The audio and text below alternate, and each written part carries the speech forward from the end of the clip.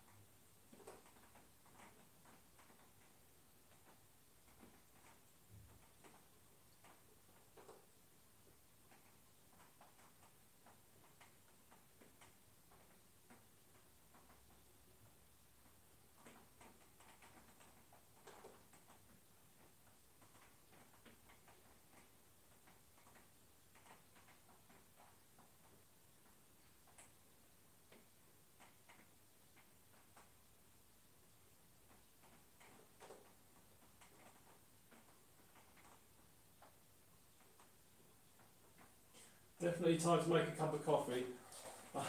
Is it posted as saying it was going to start at 15:15? I don't think I ought to start before then.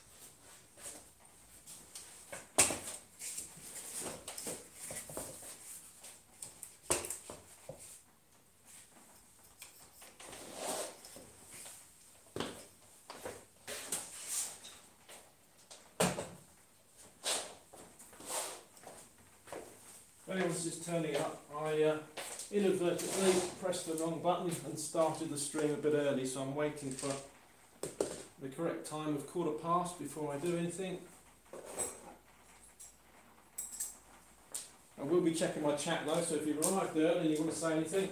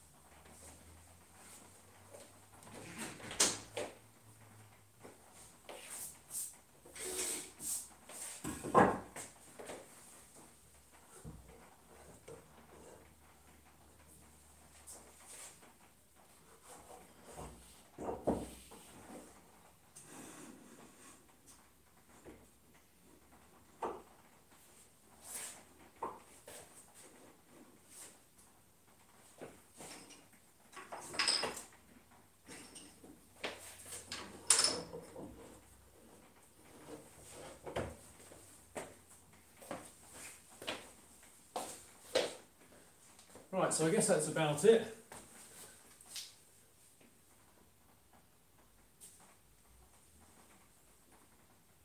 Yeah, I guess that's about it. I've set up just to show you the finished plane, show you how I cut the iron out, which you could do if you didn't have an iron, and also demonstrate it a little bit and offer you the chance of getting a template if you want to make one that's the same.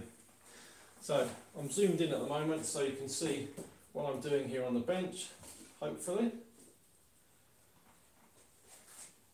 Here's the finished plane. Looks very much like I had it designed. We'll go into detail a bit more in a moment, but I'll just demonstrate it here on a piece of pine.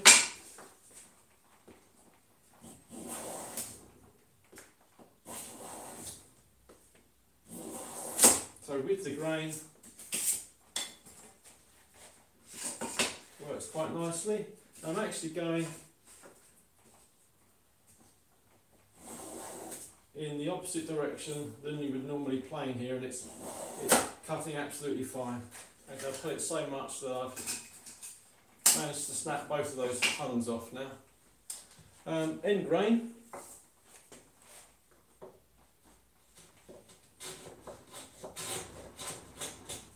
With this pine, it tends to turn it into sawdust rather than taking a nice clean shaving.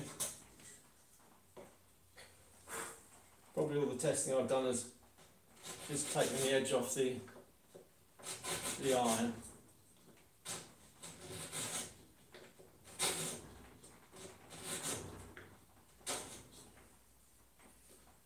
There is a vaguely an end shaving almost in one piece.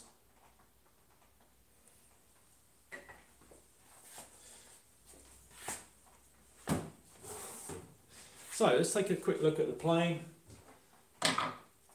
Wooden planes use a tap hammer to set them.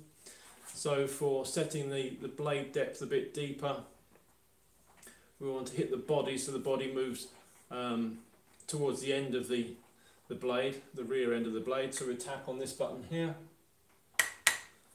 and to retract it we tap on this little button. As you see, that will push the body in this direction. The inertia of the blade means it stays roughly where it is. And it's the same way to actually get the blade out. At the moment I can't pull that wedge out. Absolutely no hope at all. But by hitting on that button there sufficiently, we will loosen that up. Probably won't happen now.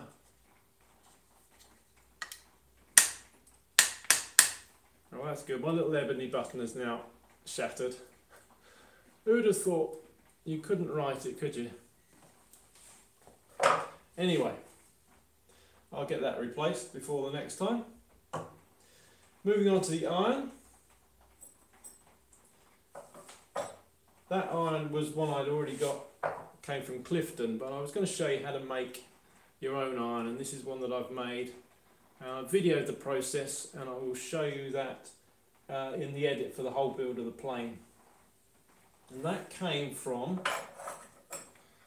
a normal Stanley bench plane iron. See if I can put this together so you can get an idea of what it looked like.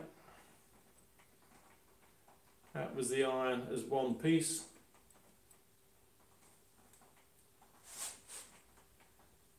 I'll just check on my monitor, you can't quite see that, can you? That was the iron in one piece. I basically ripped it in half to save this for another iron. Then I cut this side off, cut the shoulders in first, cut this end off, just by constantly scoring backwards and forwards, keeping it cool with lots of water. Scored the back side, and then eventually I was able to just break that off. And with this side as well, although it was very narrow, I did the same thing, scored it, and eventually snapped it off. Then a bit of cleaning up on the side of the grinder wheel, and then at the bench grinder, sharpened it and cleaned up the shoulders.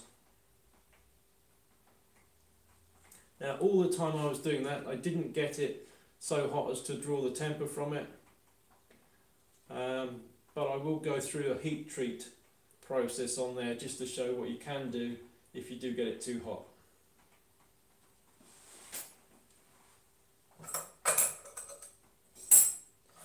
Now then, if you would like to make your own version of this plane, the template I used to make it is available to anyone who contacts me today, either in the chat box here or through an email to post@womadod.co.uk, and I'll put that up in the description for this video once we've finished.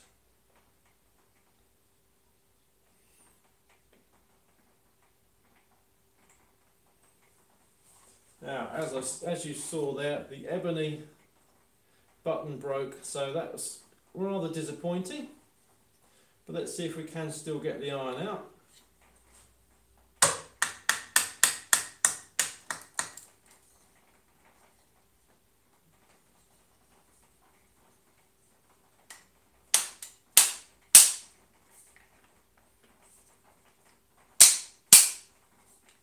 There we go.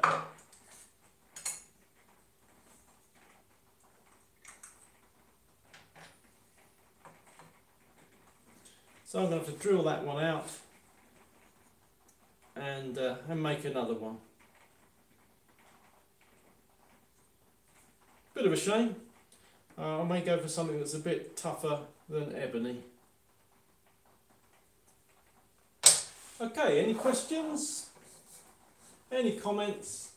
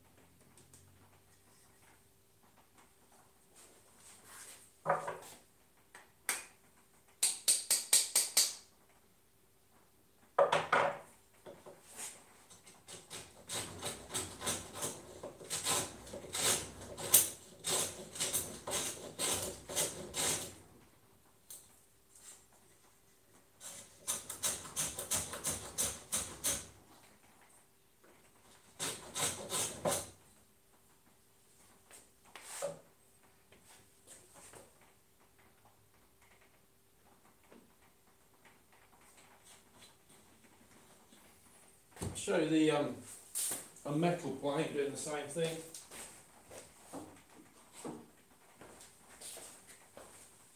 So we're all familiar with metal shoulder planes. There is a huge difference in the weight, and this is as light as a feather.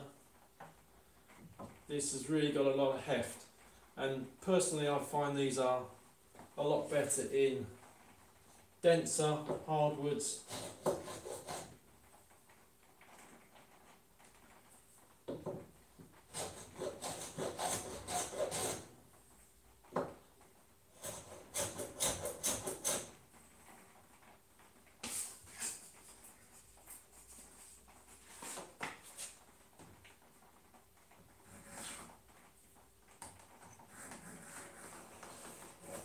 Try and start a new rebate with this one.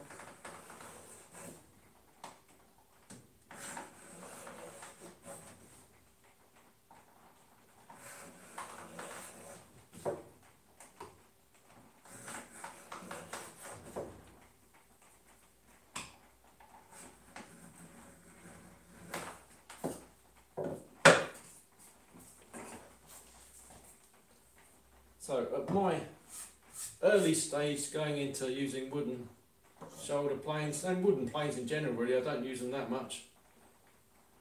I find the adjustability of the metal ones at the moment a lot quicker, because I know what I'm doing. Adjustments on these wooden planes I'm getting used to a bit more. There's no device for doing lateral adjustment on these.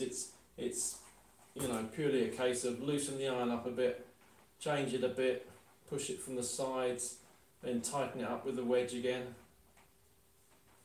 But I do like using them. So it's a very comfortable plane to hold, and certainly in this pine it works extremely well.